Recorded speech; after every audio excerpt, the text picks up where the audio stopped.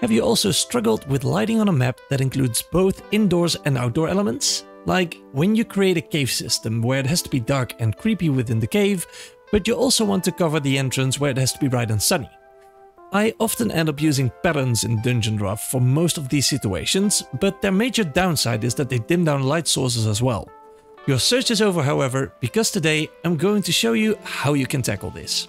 Hello and welcome everybody, my name is Fake Fairy Tale and today I would like to do a relatively short video on a topic that I came across again in the Crosshead Studio Tips and Tricks channel. And it was a tip given by Shadow Creature 22. I believe she is a map creator for the Crosshead Studios map releases, a very skilled map maker if you ask me. And she was giving an excellent multi-step example on how to approach a situation like this without making things hard for yourself. And I immediately got excited because this is something that I've struggled with in the past and still do on occasion, and I found her approach simply brilliant. So today I would like to show you guys how to go about it. Now, first thing I would like to recreate, I made this little scene over here where we have a section of the outdoors and we have a section indoors. And I would like to show you my regular method of approaching this. And I presume this is more or less how you did it as well. We can first place down a light source indoors that it's going to function as the fire for the brazier that we have over here. And we can just place something relatively small in there. We'll crank up the range a tiny bit and we'll place it on top. And now what I'm going to do is I grab a shadow pattern. We're going to scroll all the way down here. So let's say that we're going to take shadow pattern 50 here and we're going to give the inside area a darker feeling and a darker atmosphere. So we'll take the custom shape tool, we'll place it on layer 700 and then we're just going to quickly draw out the shape. There we are. And now as you can see, it's still actually quite decently visible in there. We can place down a light in front of the cave entrance too, and we'll make that a very soft one. We'll take intensity 0.7. Yeah, I think that looks good. And we'll make the range 14. Because we do want to have the sense of lighting coming in. And now we're going to have to brighten up the entrance a little bit.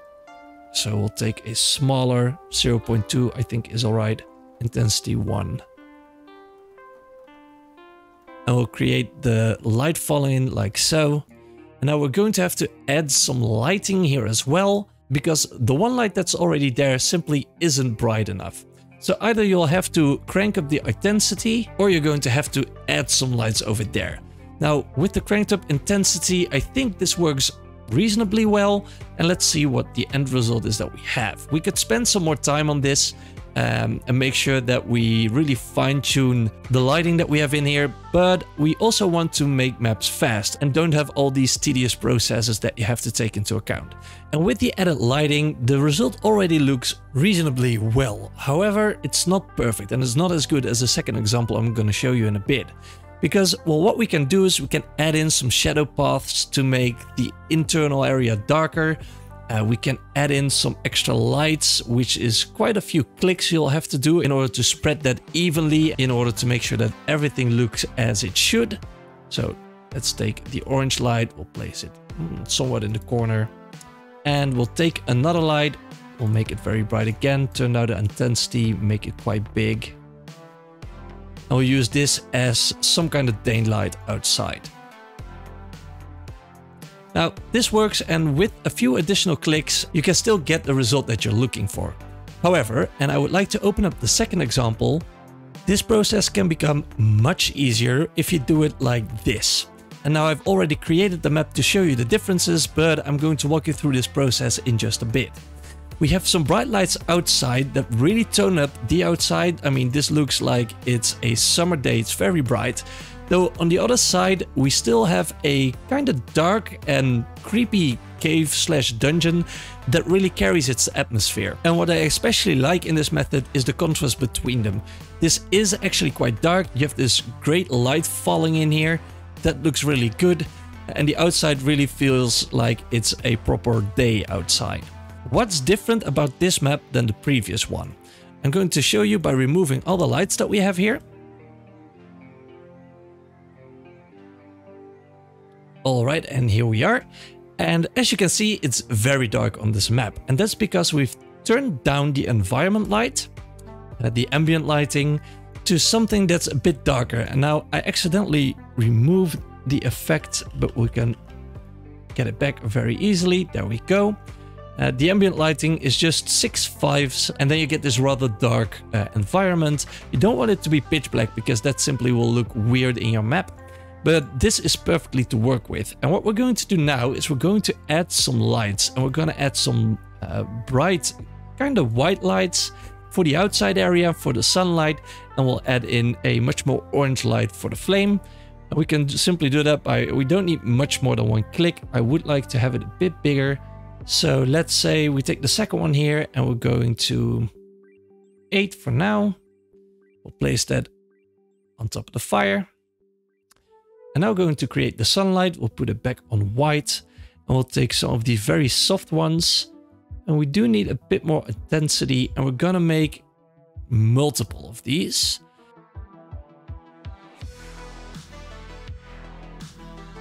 We'll reduce the range in the middle here somewhat, because otherwise you get these very distinct lines going inside. We do want to have like one light in the middle of it to make sure that it sheds some light into the tunnel, and we'll add in like 1 or 2 more on top, because that's where we want the sun to be coming from. But there we go already. And if we zoom out a bit and we count, so let's say with 11 clicks, you can already achieve the same results that we did with the last map. However, you don't need to add any shadow paths for the inside. I mean, if we zoom in on this a little bit, this looks very workable already. You don't need to add anything in here. If you want to be nitpicky, you might want to add in a smaller high intensity light. Not too high on intensity. You'll make sure it stays small. I'll place that on top right there to make sure that the fire looks really bright. And there we are. And now you have a awesome looking result. Now, another interesting method when using this method of lighting, and let me quickly remove all the lights here, is that you can easily adapt the outside based on the kind of weather or environment it's in. And a good example for that would be, let's say that we want to have a nighttime map or nighttime version of this map. Instead of just making it very dark outside, you can always just take the soft lighting again, and we're going to add some blue to it, and we'll again create some lights on the outside. And then again with a smaller range. And there we go, that's finished. And I'll quickly show you the lights. I placed down fewer lights with a bit of blue to it, and you get a atmosphere for night. However, it's still very visible, and it has kind of the same effect on the indoor area. You still have that gradual inflow of light. However, it's a bit less noticeable right now because the lights outside are not as bright, but it still creates the same effect, and you could easily use this as a nighttime map. Now let's export both maps and we'll compare them next to one another. And here we are. I have the 2 examples atop of one another so that we can just switch between them, because I think that's the easiest way to indicate the differences between the 2. If you want to take a look at this yourself, I'm going to add the maps in a Google Drive link that you'll be able to find in the description of this video, so that you can just compare the 2 with them. And the major difference that I would like to point out is, so this is the brighter one using the new method where we turn down the ambient lighting.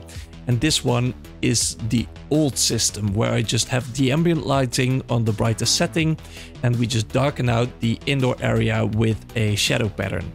And as you can see, it's actually quite a bit brighter inside. The light is not as visually present as it is in the other one, meaning that the indoor and outdoor differences aren't as significant as they are in this map. Then in addition to that, the new map has a brighter outside, which feels more like a sunny day. But the most important thing yet, I believe, is the inflow of light into the cave and the natural shadows it already creates by turning down the atmosphere lighting. When we switch quite rapidly between the 2, you can see the difference quite well, and you can mainly see that there's a natural inflow of light into the entranceway from the light that we placed here in front of the tunnel, and it's going to darken out gradually towards the end of this section, meaning that this area already seems kind of shaded, as if you applied shadows to it without ever having to put in the work.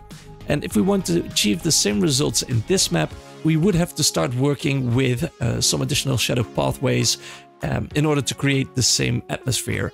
And in this small example, this will save you maybe a few minutes, but if you do this on large maps where you have a lot of different in and outdoor spaces, that could save you maybe half an hour to an hour. And in order to show you the difference between the nighttime version of this map and the daytime version using this new lighting method, here we are. It's still very visible, it's very easy to correct because you can just delete the lighting that you've already placed and just add some new ones, and the end result looks great without putting a ridiculous amount of time in it. So let me switch back to the other map. Now, I have to admit that I found this style a very clever way of approaching the lighting difference, so I thoroughly believe this is going to save you a bunch of headaches. So I'll be sure to add that into my future maps, and I hope you find it useful as well. Now, if you're interested to know how I created this little setting, I do recommend following my latest video playlist on recreating the top photo map in Dungeondraft.